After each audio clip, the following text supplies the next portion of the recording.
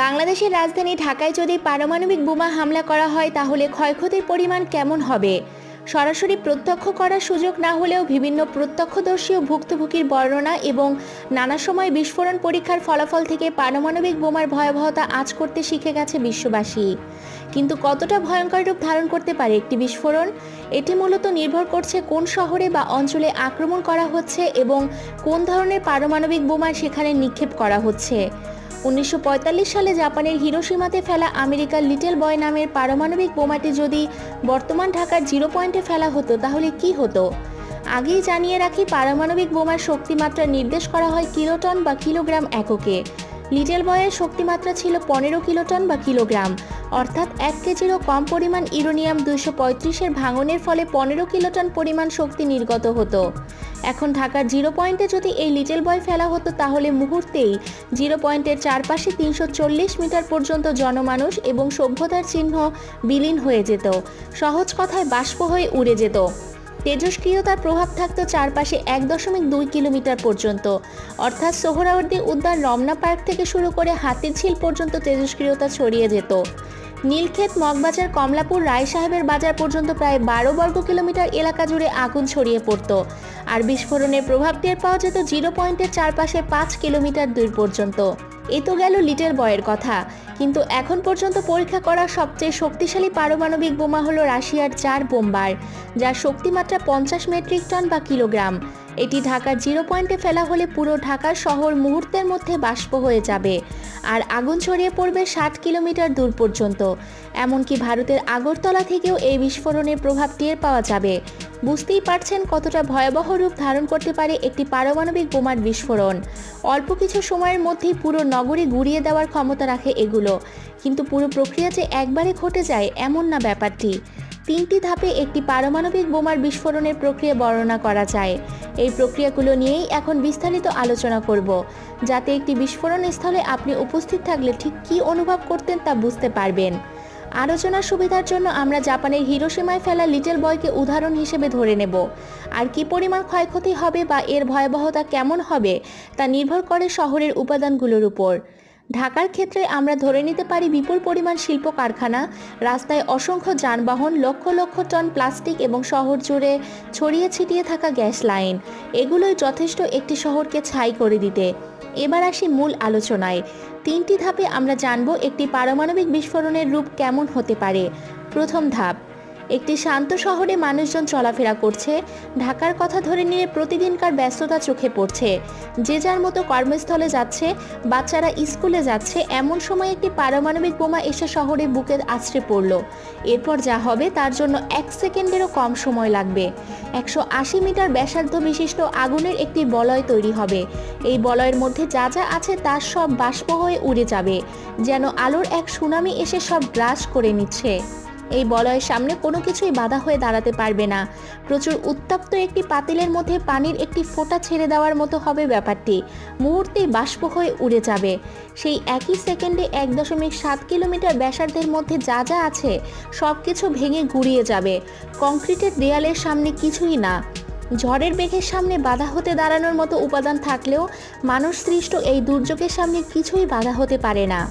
আগুনের বলয় তৈরির ঠিক পরের সেকেন্ডেই 2 কিলোমিটার ব্যাসার্ধের সব কিছুতে আগুন লেগে যাবে, যেন এইমাত্র একটি আলোর ঝলকানি দেখলেন। আর ঠিক পরের সেকেন্ডেই দেখলেন আপনার সামনে আগুন লেগে গেছে। শুধু আপনি একা না, আপনার আশেপাশে যা কিছু আগুনে পুড়তে পারে সব কিছুতে আগুন লেগে গেছে। গাছপালা, বাড়িঘর, বৈদ্যুতিক খুঁটি সব কিছুতেই আগুন।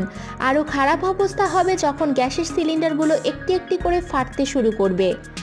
এগুলোর সাথে নতুন মাত্রা যোগ করার জন্য প্রায় 5 বর্গ কিলোমিটার এলাকা জুড়ে পারমাণবিক বোমার তেজস্ক্রিয়তা ছড়িয়ে যাবে।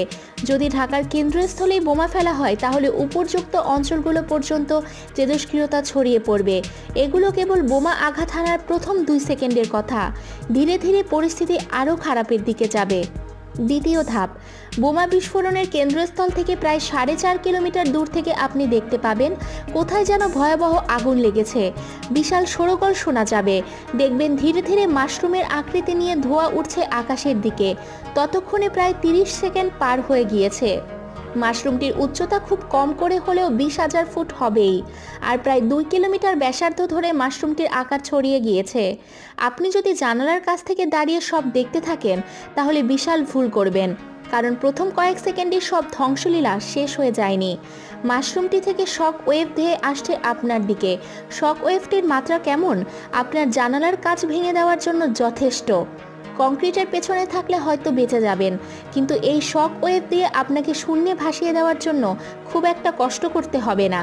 ধীরে ধীরে দেখবেন 5 কিলোমিটার ব্যাসার্ধ জুড়ে কালো মেঘে আকাশ ছেয়ে গেছে, সেই সাথে তেজস্ক্রিয়তাও ছড়িয়ে পড়ছে শহর জুড়ে। একটু পরেই শুরু হবে তেজস্ক্রিয় কালো বৃষ্টি, বিষাক্ত বাতাসে চারপাশ ছেয়ে যাবে। এগুলো সব হবে বোমা বিস্ফোরণের প্রথম কয়েক মিনিটের মধ্যে।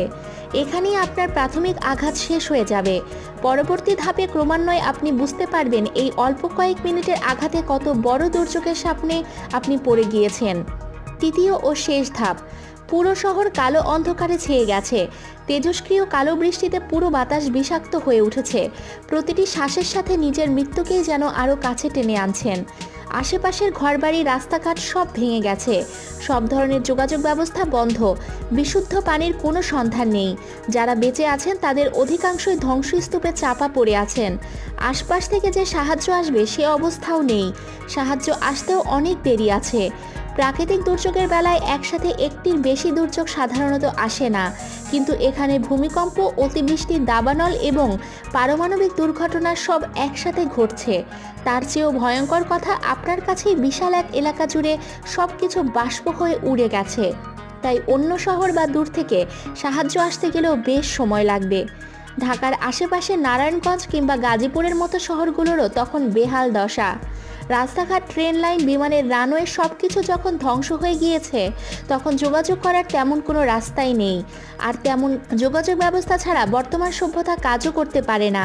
তাই আকাশপথে হেলিকপ্টার ছাড়া সাহায্য আসার আর কোনো উপায় নেই। দূরবর্তী শহরগুলোর দিকে তখন তাকিয়ে থাকা লাগবে সাহায্যের আশায়। কিন্তু আকাশপথে যারা সাহায্য নিয়ে আসবে তারাও তেজস্ক্রিয় পরিবেশে কাজ করতে প্রশিক্ষিত না। সেক্ষেত্রে খুব সহজে তারাও এই পারমাণবিক বিস্ফোরণের ফল ভোগ করতে থাকবে। ধরে নিলাম কোনো না কোনোভাবে আপনি উদ্ধার হলেন, কিন্তু এখানেও আছে বিপত্তি। আশেপাশের এলাকার সব হাসপাতাল এই বিপুল পর্যায় সামলানোর জন্য প্রস্তুত না। আপনাকে যে প্রাথমিক চিকিৎসা দিয়ে ছেড়ে দিবে সেটিও সম্ভব না, কারণ আপনি এখন ক্যান্সার বহনকারীদের একজন। বাংলাদেশে উন্নত চিকিৎসা হয় এমন বেশিরভাগ হাসপাতালই রয়েছে ঢাকায়, যেগুলোর প্রায় সবকটি ধ্বংসস্তূপে পরিণত হয়ে গিয়েছে। আপনি একা নন, পুরো আক্রান্ত এলাকা জুড়ে তেজস্ক্রিয়তার জন্য ক্যান্সার ছড়িয়ে গিয়েছে। আর আপনার আবাস এলাকাতেও আর ফেরত যাওয়া সম্ভব না, কারণ দীর্ঘ কয়েক দশক ধরে সেটি পরিত্যক্ত অঞ্চল হিসেবে পড়ে থাকবে। সরকারি অফিস আদালতও যেহেতু একই সাথে বিলীন হয়ে যাবে, তাই পুরো জাতি এক প্রকার নেতৃত্বহীন হয়ে পড়বে। সুনির্দিষ্ট কোনো নির্দেশনার জন্য কারো কাছ থেকে পরামর্শ নেওয়ার উপায় তখন থাকবে না। পারমাণবিক অস্ত্রের ভয়াবহতা এতই বেশি যে এর থেকে পরিত্রাণের একমাত্র উপায় হলো এর উৎপাদন বন্ধ করে দেয়া। জাতিসংঘের পক্ষ থেকে পারমাণবিক অস্ত্র ব্যবহারের নিষেধাজ্ঞা চুক্তিতে অনেকগুলো দেশই চুক্তি সই করেছে, কিন্তু যারা সই করেনি তাদের প্রায় সবাই পারমাণবিক শক্তির ক্ষমতাধর। সামান্য একটি গোলযোগ পুরো পৃথিবীর জন্য ডেকে আনতে পারে এক করুণ পরিণতি। নিউক ম্যাপ সম্পর্কে আরও বিস্তারিত জানবার জন্য একটি ওয়েবসাইট আছে, যেখান থেকে কোনো অঞ্চলে বিভিন্ন পারমাণবিক অস্ত্র ব্যবহারের পরিণতি কেমন হতে পারে তা সহজে জানা যায়। পাঠক চাইলে সেখান থেকে পুরো প্রক্রিয়াটি যাচাই করে দেখতে পারেন।